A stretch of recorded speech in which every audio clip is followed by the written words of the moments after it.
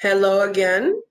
This is Maria Abreu from Abreu and Associates Immigration Services. Welcome to my channel. Glad to have you here. I wanted to talk a little bit about the change in attitude or point of view that has taken place in the Dominican Republic after the pandemic when it comes to residents. Okay, what am I referring to? Well, it's always been thought, or the general consensus has been that the Dominican Republic's main source of revenue or the economy depended mainly on tourism. You know, and most tropical countries will say the same. Tourism is the #1 avenue to bring in money into the country to stimulate the economy. However, during the pandemic, as we all know, tourism was completely shut down. So, you know, hotels, resorts, airports, you couldn't fly in and out of the country. So there was zero tourism for months. During that time, what contributed to maintaining the economy in the Dominican Republic was residents, foreigners with residency status, people who lived here, and in the event that you didn't live here, they still had properties here, they had bank accounts, paid for monthly services. So the country realized that residents are as important, if not more, than tourists.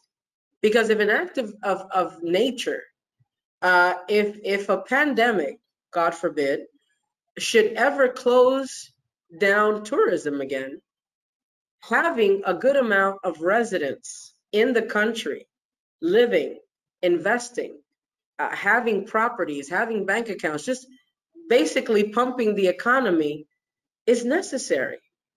So now the emphasis, now that the country's open again, the emphasis is not just placed on tourists. I would say that even more emphasis is being placed on residents or foreigners wanting to obtain residency than tourism. Okay? Another thing that has to be said, tourists come and go. Residents are here for the long run. So residents right now are the priority of the country. Okay? They've reevaluated their point of view and have come to the conclusion that foreigners with residency are very important. And they want to attract more. So as stated in a previous video, they're looking for ways to attract, you know, foreigners that are looking for residency and that want to invest. They want to provide all kinds of incentives. I can't really discuss all of them now because this is still in the works. But from what I have heard so far, everything from banking to residency process to real estate processes, all of it is going to be easier, more efficient, much more flexible. And this is in order to encourage foreigners to come to the country, to obtain residency, okay, to have their status, to invest, to bring money. So, you know, the attitude now is pro-residents.